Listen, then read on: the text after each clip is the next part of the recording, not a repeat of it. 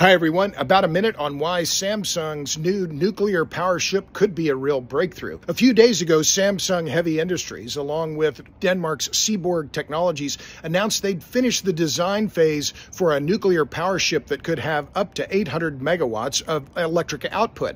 This is a big deal. The design calls for 2 to 8 100 megawatt compact molten salt reactors to be installed on each of these power ships or power barges.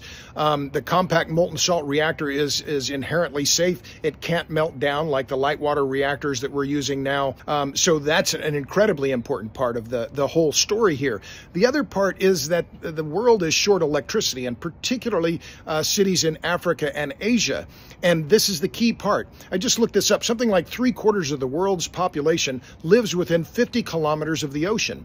So if Samsung and Seaborg can perfect this technology and deploy them at scale, and shipbuilding and other companies like Thorcon have shown, that's an American company that's also trying to build nuclear power ships, have shown that shipbuilders are the ones that could deploy nuclear reactors and do them very quickly. So with so much of the world's population living close to the ocean, if Samsung can get this design and ramp it up, they could deploy these power ships all over the world. They would be able to provide carbon-free electricity to developing countries and developed countries alike simply by pulling them into the harbor and connecting them to the grid.